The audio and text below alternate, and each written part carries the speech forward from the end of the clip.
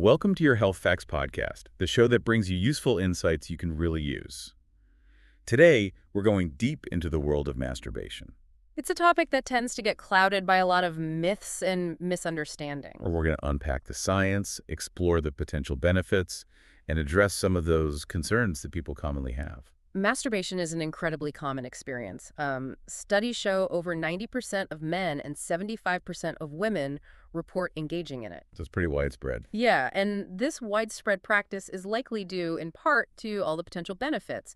Masturbation has been linked to, well, quite a few positive effects on both physical and mental well-being. Like what? Well, things like improved mood, better sleep quality. Some studies even suggest increased focus. Interesting.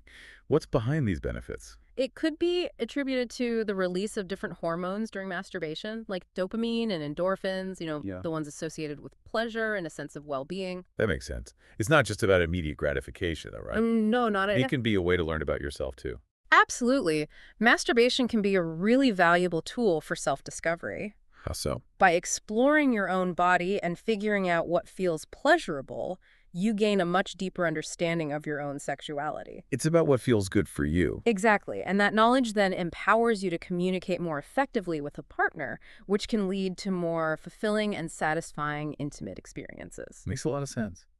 Now let's dive into some of the myths surrounding masturbation. I think we've all heard at least a few. Oh yeah, some of them are pretty out there. One of the most outlandish claims is that it can cause blindness or lead to hairy palms. I think I remember hearing that one growing up. These assertions are completely unfounded. There's literally no scientific evidence to support them. Where do they even come from then? They mostly stem from outdated societal views that often stigmatize masturbation. So not based on anything real. Not at all.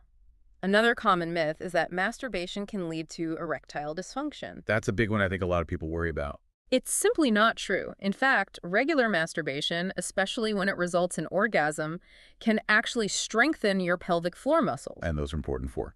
These muscles play a vital role in sexual function and achieving orgasm. So engaging in masturbation can actually have a positive impact on erectile health. So it's almost the opposite of what people think. It's crucial to differentiate between masturbation itself and other factors that can actually contribute to erectile dysfunction. Like what? Well, for instance, excessive exposure to pornography can set up these unrealistic expectations and lead to performance anxiety. And that anxiety can then cause problems with getting or maintaining an erection. Exactly. So the key takeaway is that masturbation itself is not the problem when it comes to erectile dysfunction. It's more about addressing those underlying issues like performance anxiety or unrealistic expectations that might be contributing to the problem. That's a really important point. Okay, so we've debunked a couple of pretty big myths there. What about this idea of masturbating too much? Is there such a thing? Well, there really isn't a magic number when it comes to how often you masturbate. It truly depends on the individual. So there's no set limit. For most people, even doing it daily isn't a problem. It only becomes an issue when it starts to interfere with your everyday life, relationships, or responsibilities. So it's about finding a balance. Exactly. It's essential to approach masturbation with self-awareness and pay attention to how it's impacting your life. Make adjustments as needed.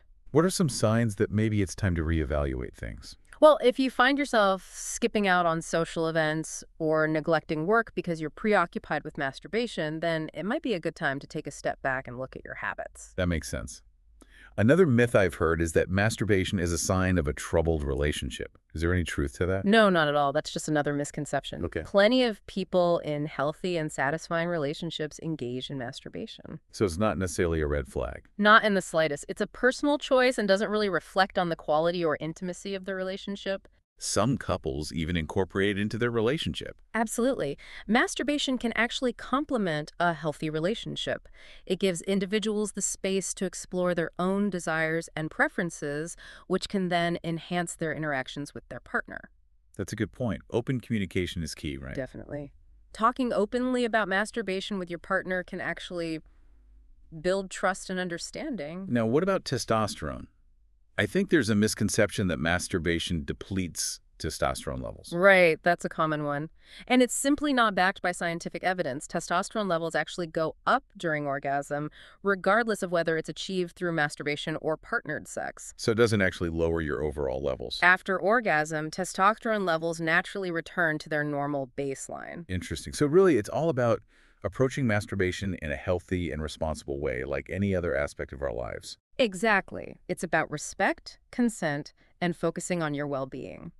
And of course, if you have any concerns or questions about masturbation or anything related to your sexual health, the best thing to do is to talk to a healthcare professional you trust. It's important to remember, not to let those myths and misinformation color your understanding of this part of life. It's a completely natural part of human sexuality. Exactly. So we encourage all our listeners to embrace their sexuality and, make informed choices about their bodies and their health. And if you're looking for more evidence-based health information, well, Be sure to subscribe over at yourhealthfacts.com. Thanks for joining us today.